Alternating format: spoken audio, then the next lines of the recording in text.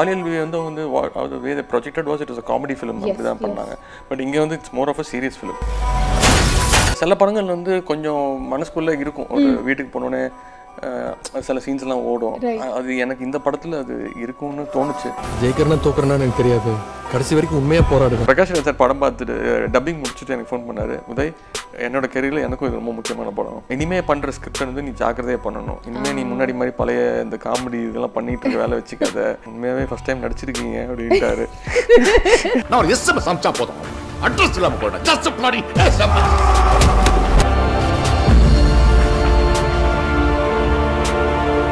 Hello, எப்படி இருக்கீங்க? வணக்கம். வணக்கம். ஓகே, மனிதன்ல ஏன் சந்தானம் இல்லை, ஏன் விவேக் சார்? சந்தானம் டேட் கிடைக்கல, பிஸி ஆகிட்டாரு, ஹீரோவை நடிச்சிட்டு இருக்காரு. இல்லை, அவருக்கும் நடிக்கணும்னு ஆசை இருந்துச்சு.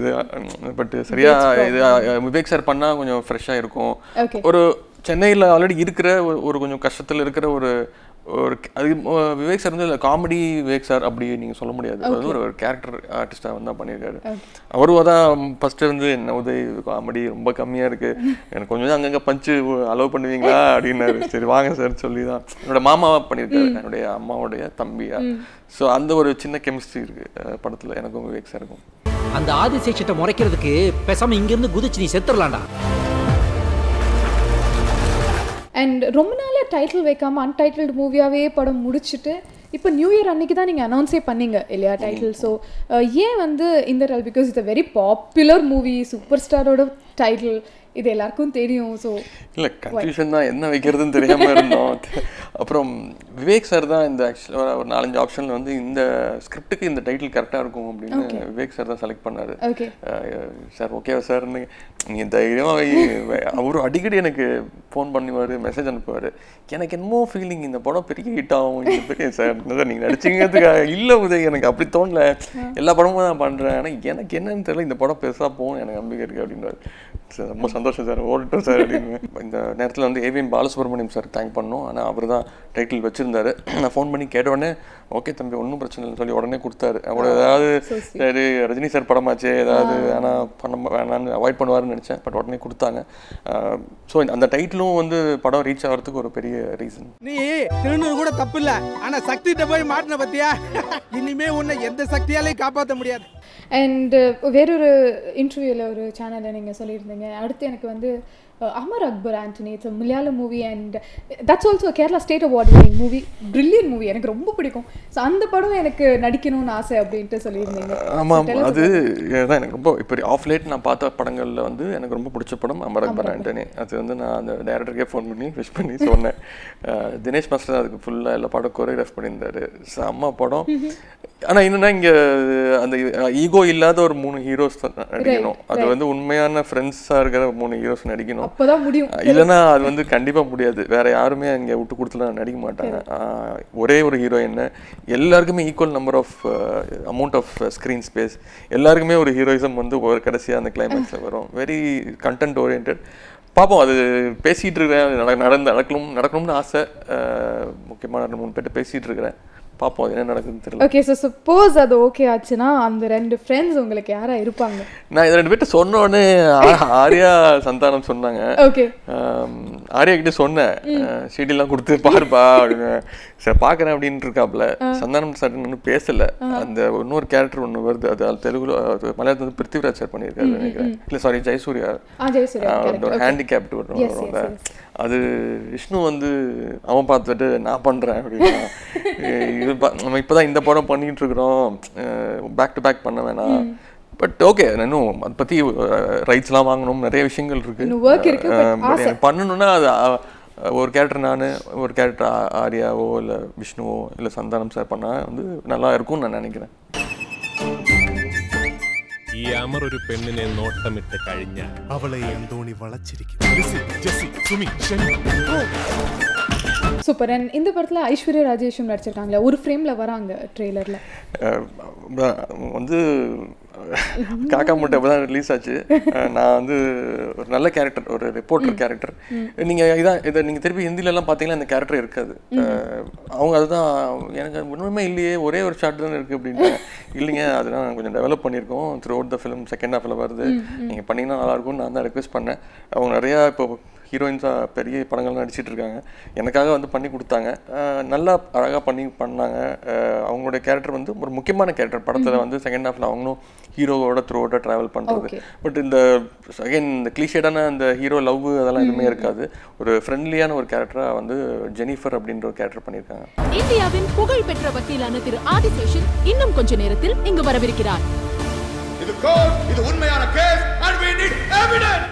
Okay, and if I'm not wrong, இது வந்து ஒரு national award winning movie. 2 national awards actually back பண்ணியிருந்தாங்க, ஒரு supportive role and the movie it self. So jolly அந்த படத்தோட ரீமேக் இல்லையா இது? ஸோ எந்த அளவுக்கு கண்டிப்பாக ஜஸ்டிஃபிகேஷன் இருக்கும் அப்படின்னு நினைக்கிறீங்க? ஜஸ்டிஃபை பண்ண ட்ரை பண்ணியிருக்கோம். அது பண்ணிட்டோமா இல்லையான்னு வந்து அது பார்த்துட்டு தான் சொல்ல முடியும். ஜாலி எல்எல்பியோடைய அஃபிஷியல் ரீமேக் தான் இது. கண்டிப்பாக எப்பவுமே ஒரிஜினல் வந்து is always the best. So நம்ம வந்து அதில் வந்து சில விஷயங்கள் மிஸ்ஸாக இருந்துச்சு அப்படி எங்களுக்கு தோணுச்சு. அதெல்லாம் இதில் கொஞ்சம் ஃபில் பண்ணியிருக்கோம். ஜாலி எல்எல்பி வந்து அவங்க வே projected was it is a comedy film அப்படி தான் பண்ணாங்க. பட் இங்கே வந்து it's more of a serious film. கொஞ்சம் எமோஷன்ஸுக்கு மோர் இம்பார்ட்டன்ஸ் கொடுத்துருக்கோம். मुझे इंडिया का सबसे बड़ा वकील बनना है, famous, respected, you know media जिसके आगे पीछे लेफ्ट राइट दौड़ती रहे. जब कोर्ट रूम में घुसे ना तो हल्ला मच जाना चाहिए. बड़े बड़े कोर्ट रूम, बड़े बड़े जजेस, ये चाहिए मुझे यार. सर जी आपका गोला. Thank you. இந்த அதாவது ஒரு ரீமேக் பண்ணலாம் அப்படின்ட்டு ஐடியா கொடுத்தது நீங்களா, இல்லைனா வந்து டிரெக்டர் சார் இப்படி ஒரு ஸ்கிரிப்ட் அவராகவே கொண்டு வந்தாரா? இல்லை, ஃபஸ்ட்டு வந்து என்னென்று பண்ணி பார்த்துட்டு படம் பண்ணணும்னு முடிவு பண்ணியாச்சு. அப்போ வந்து அஹமத் கூட. ஆமாம், அஹமத் எனக்கு அஹமத் வந்து காலேஜில் சீனியர். ஓகே. ஸோ அப்போவே நல்லா தெரியும். நிறையா ஆட்ஸ் எல்லாம் எடுத்துகிட்டு இருந்தார். என்னென்ற பொண்ணுக்கு நான் ரிலீஸ் பண்ணும்போது நான் சொல்லிட்டேன், எனக்கு இந்த படம் அவ்வளோ பிடிச்சிருக்கு, நம்ம சேர்ந்து ஒரு படம் பண்ணாங்க அப்படின்னு சொல்லியாச்சு. ஸோ அவரும் வந்து ரெடி பண்ண படம் வந்து இதய முரளின்னு ஒரு ஸ்கிரிப்ட். ஓகே. அது வந்து செகண்ட் ஹாஃப் ஃபுல்லாக வந்து யூஎஸில் நடக்கிற ஒரு ஸ்கிரிப்ட். ஸோ போய் லொக்கேஷன்லாம் பார்த்து எல்லாமே ஃபிக்ஸ் ஆகிடுச்சு. அதில் ஹன்சிகா தான் வந்து ஃபாரினில் படிச்சுட்டு இருக்க ஒரு பொண்ணு. அதெல்லாம் ஃபிக்ஸ் ஆகிடுச்சு. அப்புறம் பட்ஜெட்லாம் வந்து உட்காந்து ஒர்க் அவுட் பண்ணி பார்த்தா அது கொஞ்சம் வேறு லெவலில் இருந்தது. சரி, அது வந்து அப்படியே எடுத்து வச்சுட்டு வேற ஒரு பண்ணலாம் அப்படின் போது தான் இந்த ஐடியா வந்து கொடுத்தாரு. அப்புறம் அப்படியே டுக் ஆஃப். ஹன்சிகா கூட மறுபடியும் நீங்கள் நடிக்கிறீங்க. ஐ திங்க் உங்களுக்கு it's always been a repetitive heroine. Nayanthara, Amy மட்டும்தான் எனக்கு தெரிஞ்சு புதுசாக வந்து ஒரு ஹீரோயினாக இருந்தாங்க. பட் அதர்வைஸ் ஹன்சிகா அகேன், அதே மாதிரி நயன்தாராவோட 2-3 படங்கள். So tell us about that. அது அமைஞ்சிடுச்சு. இதே முரளி ஸ்கிரிப்டுக்கு அவங்க வந்து பயங்கர ஆப்டாக இருந்தாங்க. ஃபாரினில் படிக்கிற ஒரு ஃபாரின் லேடி, ஒரு கேர்ள் மாதிரி தேவைப்பட்டுச்சு. அப்படி ஸ்கிரிப்ட் மாறினோடனே அவங்க வந்து இல்லை நான் தான் பண்ணுவேன் அப்படின்ட்டாங்க. எனக்கும் அகமதுக்குமே ஒரு சின்ன ஒரு தயக்கம் இருந்துச்சு. ஏன்னா பொள்ளாச்சியில் இருக்கிற ஒரு டீச்சர் வந்து ஹன்சிகா எப்படி அப்படின்னு ஒரு பயம் இருந்தது. பட் அகெயின் அவங்களோட காஸ்டியூம்ஸு, ஹேர் ஸ்டைலு, மேக்கப் எல்லாமே அதுக்காக அவங்க மாற்றிக்கிட்டாங்க. ட்ரெய்லரில் கூட அவங்க வந்து நிறையா வராங்க. இப்போ த்ரூ அவுட் த ஃபிலிம் இருக்காங்க. அதான் அவங்க இருந்தாலே வந்து ஃபுல் கலாட்டா தான் செட்டு. ரொம்ப சீரியஸான சீன்லாம் வந்து டைரக்டர் போய் கிச்சிலாம் மூடிட்டு இருப்பாங்க. பயங்கர கலாட்டா பண்ணுவாங்க. And but at the same time very டெடிகேட்டிவ் and very easy to work with. இந்த வருஷமாவது நம்ம கல்யாணம் பண்ணிக்க வேணாமாடா? ஒரு கேஸ் ஜெயிச்சா தானே மாமா முன்னாடி வந்து கெத்தா நிற்க முடியும். ஓகே. அண்ட் நீங்களே சொன்னீங்க 2 யூனோ எப்படி சொல்கிறது, வேறு லெவல் ஆக்டர்ஸ் அவங்களெல்லாம் டிஸ்கிரைப் பண்ண வேர்ட்ஸே இல்லை. அந்த லெவலுக்கு பிரகாஷ் ராஜ் சாரும் சரி, ராதா ரவி சாரும் சரி, தேர் லைக் ஒரு என்சைக்ளோபீடியானே சொல்லலாம். எது கொடுத்தாலுமே அசால்ட்டாக பண்ணி முடிச்சுட்டு போயிட்டே இருப்பாங்க. ஸோ அவங்க உங்களுக்கு செட்ஸில் எதுனாவது இன்புட்ஸ் ஒரு இது இப்படி பண்ணலாமா அப்படி பண்ணலாமா அப்படின்ட்டு ஏதாவது கொடுத்தாங்க? ஃபஸ்ட்டு வந்து பயமாக இருந்துச்சு அவங்களோட நடிக்கிறதுக்கு. எனக்கு அப்போனா சொல்லணும்னா பிரகாஷ் ராஜ் சார் பார்த்தாலே பயமாக இருக்கும். ஏன்னா அவர் வந்து அந்த கேரக்டராகவே வருவார், ஆதிசேஷன் மாதிரியே தான் வருவார். அது செட்டில் வந்து கோர்ட் சீன் எடுத்துகிட்டு இருக்கோம். நானும் ஐஸ்வர்யா அவங்க நடிச்சிட்டு இருந்தோம். கலகலன்னு இருக்கும். ஒரு 50-60 ஜூனியர் ஆர்டிஸ்ட் இருப்பாங்க. கலகலன்னு இருக்கும். திடீர்னு அப்படியே எல்லாம் ஆஃப் ஆகிடுவாங்க. யாருமே எதுவும் பேச மாட்டாங்க. அதான் பிரகாஷ் ராஜ் வந்துருப்பாரு. ஐஸ்வர்யா வந்துட்டு என்ன ஏன் எல்லாரும் பேச நிப்பாட்டிட்டாங்க அப்படின்னு. இல்லை சார் வந்திருக்காருல. ஏன் சார் திட்டுவாரா? திட்ட மாட்டார். அவர் எல்லாரும் அப்படியே பார்த்துக்கிட்டே இருப்பாங்க. ரொம்ப பயங்கர ஜாலியாக இருந்தது. பிரகாஷ் ராஜ் சார் அவர் ஷார்ட் முடிஞ்சோடனே என்னை கூப்பிட்டு உட்கார வச்சு பேசுவார், பக்கத்தில் உட்கார வச்சு பேசுவார். நான் வந்து கிளைமேக்ஸ்லாம் முடிச்சுட்டு அவர்கிட்ட ஒரு நாள் சொன்னேன், நீங்கள் பண்ணுறது சுத்தமாக நியாயமே கிடையாது, நான்லாம் அவங்க பக்கத்தில் என்ன தெரியுவேண்ணா, இப்படி நடித்தா என்ன அர்த்தம் இல்லைன்னா கொஞ்சம் கம்மி பண்ணிக்கோங்க சார். நான் போய் சொன்னேன், அதில் நான் 20 இயர்ஸாக வந்து தேட்டர் ஆர்டிஸ்ட்டு, எனக்கு வந்து ஃபுல் ஸ்கிரிப்ட் கொடுத்து நான் வந்து ஃபுல்லாக மகப் பண்ணிவிட்டு போய் நடிப்பேன். 2 hours ட்ராமா நடிச்சிருக்கேன். 20 இயர்ஸாக நான் சினிமா இது கூட நான் பண்ணலன்னா என்ன வந்து, ஏன்னா அவர் எனக்கு எவ்வளோ டைலாக்ஸ் இருக்கோ என்னை விட அவருக்கு அதிகமாக டைலாக்ஸ். எல்லாமே சிங்கிள் டேக்குங்க, மனப்பாடம் பண்ணிட்டு வந்துடுவார். எல்லாமே சிங்கிள் டேக்கு, மானிட்டர் பார்க்க மாட்டார், ஒரு கட் பண்ணி போகலாம் அப்படின்லாம் சொல்ல மாட்டார், ஒரே ஷாட் எல்லாமே. இன்ஃபேக்ட் அதான் 8 days பிளான் பண்ணது வந்து 5 daysல முடிச்சார் அவர். ஸோ அந்த அளவுக்கு அவரோட ஜீனிஸ். அண்ட் இந்த பக்கம் பார்த்தா ராதாரவி சார், அவர் வந்து என்னன்னா அமைதியாக இருப்பார். தம்பி நீ நடிக்கிறது நான் வந்து பார்க்கலாமா அப்படின்னு, நான் ப்ளீஸ் மானிட்டர் வந்து உட்காந்துருவாரு. அப்புறம் ஏன்னா இந்த 3 பேர், இந்த 2 பேர் நடிகர் சிக்கிக்கிற ஒரு வக்கீல் தான், ஒரு அப்பாவி வக்கீல் தான். ராதாரவி சார் வந்து டெய்லி பேக்கப் ஆனோன்னு கேரவானுக்கு வந்துடுவார். வந்துட்டு நீ ஒன்றும் பதட்டப்படாத, அவன் அப்படிதான் நடிப்பான், அவன் அப்படிதான் சொல்லுவார். அவங்க 2 பேரும் பயங்கர க்ளோஸ், அவன் அப்படிதான் நடிப்பான், அவன் நடிச்சு எல்லாரும் பார்த்துருக்காங்க, நீ அதை பற்றிலாம் கவலையப்படாத, நீ சூப்பராக பண்ணுற அப்படின்னு பயங்கரமாக என்கரேஜ் பண்ணுவார். இப்போ வரைக்கும் 2 நாளைக்கு ஒரு வாட்டி ஃபோன் பண்ணுவார், என்ன நடந்துட்டுருக்கு, எப்போ ரிலீஸு, இப்போ இனிமே பண்ணுற ஸ்கிரிப்டை வந்து நீ ஜாக்கிரதையாக பண்ணணும், இனிமேல் நீ முன்னாடி மாதிரி பழைய இந்த காமெடி இதெல்லாம் பண்ணிட்டு இருக்க வேலை வச்சுக்காத, இந்த மாதிரி செலக்டிவ் ஸ்கிரிப்ட்ஸ் பண்ணு அப்படின்னு. என்னை விட வந்து ராதாரவி சார் தான் ரொம்ப இந்த படத்து மேலே நம்பிக்கை வச்சிருக்கிறாரு. பிரகாஷ் சார் படம் பார்த்துட்டு டப்பிங் முடிச்சுட்டு எனக்கு ஃபோன் பண்ணார், உதய் என்னோட கெரியரில் எனக்கும் இது ரொம்ப முக்கியமான படம் அப்படின்னாரு. தேங்க்ஸ் சார், ஹோப்ஃபுல்லி நல்லா போகணும் நான் நம்புறேன் சார் அப்படின்னு சொன்னேன். ஸோ ஹன்சிகாவுக்கு இந்த படம் ரொம்ப பேசப்படுற படமாக இருக்கும். ஏன்னா எனக்கு எப்படி என்னோட கெரியரில் முக்கியமான படமோ அவங்களுக்கும் நல்ல எமோஷனல் டைலாக்ஸ்லாம் படத்தில் இருக்குது. சக்தி, எஸ் யுவர் ஆனர். 4 பக்கத்துக்கு 40 மிஸ்டேக்.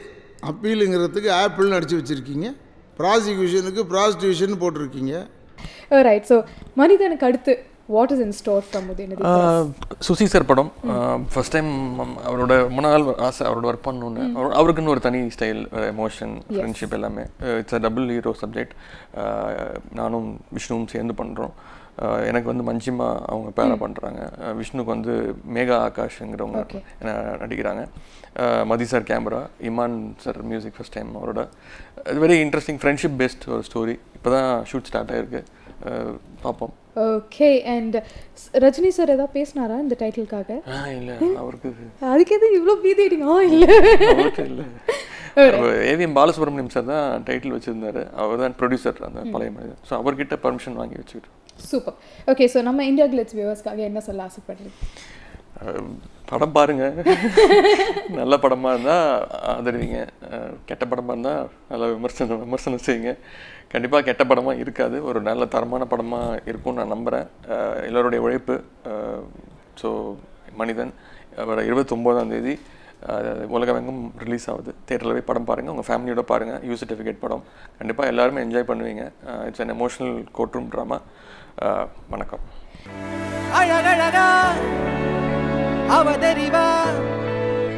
நான் பெரிய லாயர் ஆகி சாதிச்சுட்டு தான் திரும்பி ஊருக்கு போவேன்.